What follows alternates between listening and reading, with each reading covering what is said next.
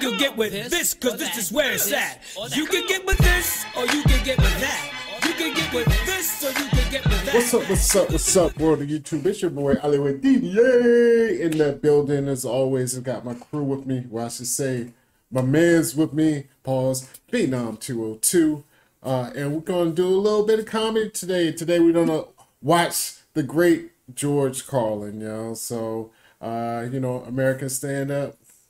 Did his thing back in the day, the 70s through the 90s, even through the 2000s. So I don't know, Phenom, you excited to see him? I am, yo. George Carlin is one of the top 5. He's on my GOAT top 5 comedians list. Funny, his delivery, his facial expressions, his content, you know, A+. A lot of the comics now, you know, from our generations, like the Seinfelds, the Bill Burrs, the Dave Chappelle's, Kevin Hart's, they all reference, you know, George Carlin as being one of their mentors, heroes, people they looked up to, yo. So I'm excited to look at this show. Yeah, I was looking at him. They said that he was dubbed the Dean of Counterculture comedies. And he's known, I guess, for, you know, dark comedy, some politics, of course. He definitely loves to get into politics, like psychology, religion, and also the English language. And that's what this one is about right here, everyday expressions. I haven't heard this one. I think I've heard bits and pieces. I'm not sure. I'll know once I get into it, if I heard it before. But it's his take on everyday expressions, I guess. Well, that's what the video is called, so we'll see. Let's go, yo. I'm ready, yo. So we'll go ahead and kick this off in 3, 2, 1, go. Now this next thing is about the English language. It's about little expressions we use. We all say, and the little sayings and expressions that we use all the time, most of us, and we never really seem to examine these expressions very carefully at all. We just sort of say these things as if they really made sense. Like legally drunk. Well, if it's legal, what's the fucking problem? Hey, leave my friend alone, officer. He's legally drunk.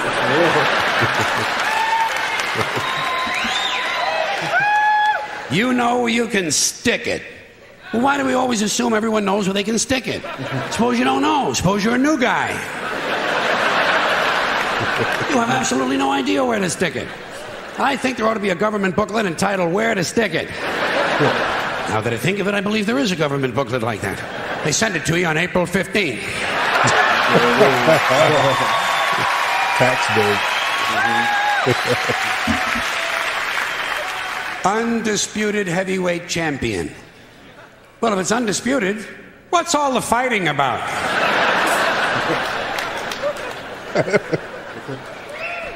It's the quiet ones you gotta watch. You know that one, huh? Every time you see a story about a serial killer on TV, what do? They bring on the neighbor. Yeah. And the neighbor says, well, he was always very quiet. And someone in the room says, it's the quiet ones you gotta watch. This sounds to me like a very dangerous assumption.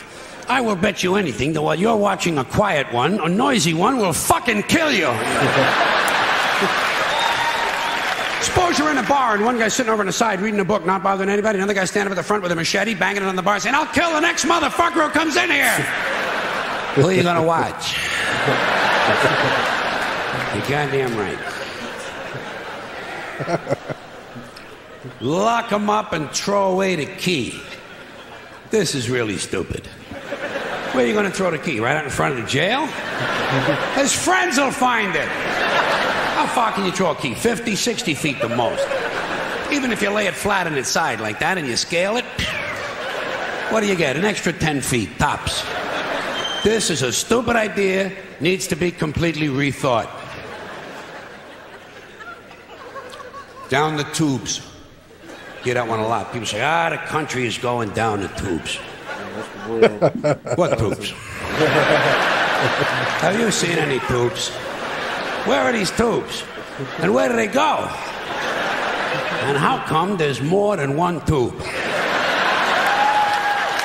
It would seem to me, one country, one tube. What, does every state all of a sudden have to have its own tube now?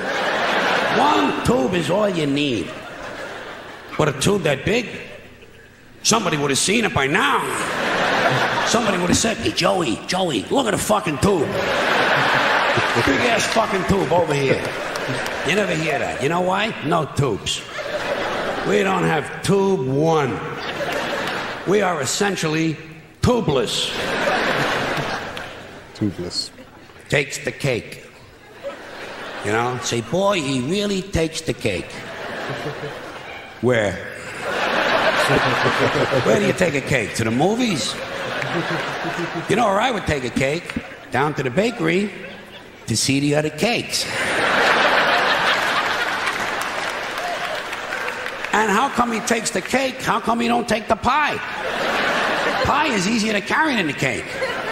Easy as pie. Hey, wait. Cake is not too hard to carry either.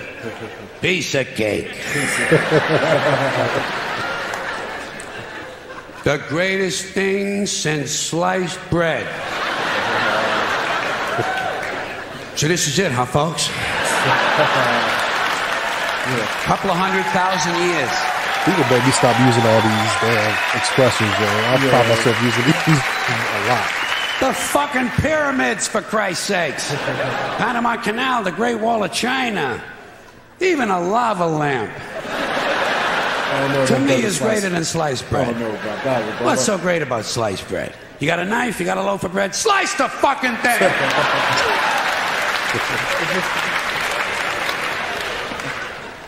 And get on with your life. Out walking the streets. You know, guy gets a parole. They say, now instead of being in prison, this guy is out walking the streets. How do we know? Maybe the guy's home banging the babysitter. Not everybody gets a parole is out walking the fucking streets. Fresh out. A lot of times they steal a car, you know. And we ought to be glad. Thank God he stole a car. At least he's not out walking the streets. Fine and dandy. That's an old-fashioned one, isn't it? Yeah. Say to a guy, how are you? He says, fine and dandy. Not me. I never say that. You know how come? Because I'm never both of those things at the same time. Sometimes I'm fine, not dandy. Close to dandy, approaching dandy, in the vicinity of dandyhood. Not quite fully dandy. Other times, I am indeed dandy. Highly dandy. I already know what dandy means. I know. Besides saying fine and dandy, I don't think I ever seen However, dandy used. not fine. One time, 1965, August, for about an hour. I was both fine and dandy at the same time. But nobody asked me how I was.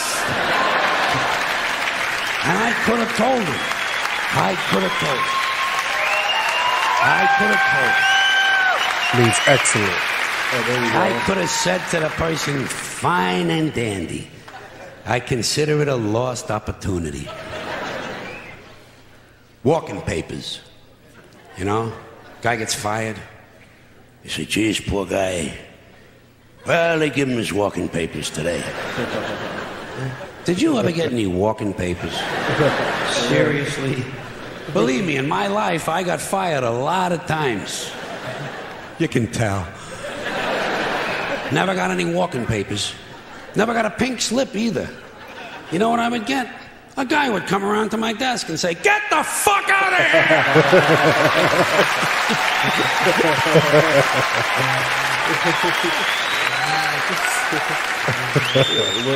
You don't need paper for that. With the box. It's like the Riot Act. The Riot Act.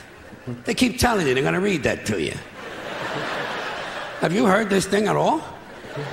Especially when you're a kid, they threaten you. You wait till your father comes home, he's going to read you the Riot Act. Tell him I already read it myself. And I didn't like it either. I consider it wordy and poorly thought out. He wants to read me something. How about the Gentleman's Guide to the Golden Age of Blowjobs? There you go. More than happy. I bet you say that sometimes, don't you? Once in a while, you say to somebody, oh, I'd be more than happy to do that. How can you be more than happy? To me, this sounds like a dangerous mental condition. We had to put Dave in the mental home.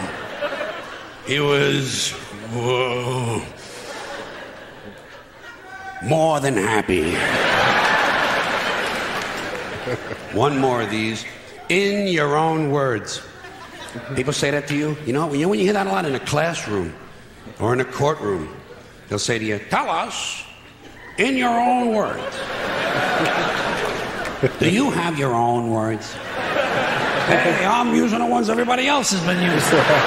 Next time they tell you to say something in your own words, say, Nick Flat Blarney Quando Flew.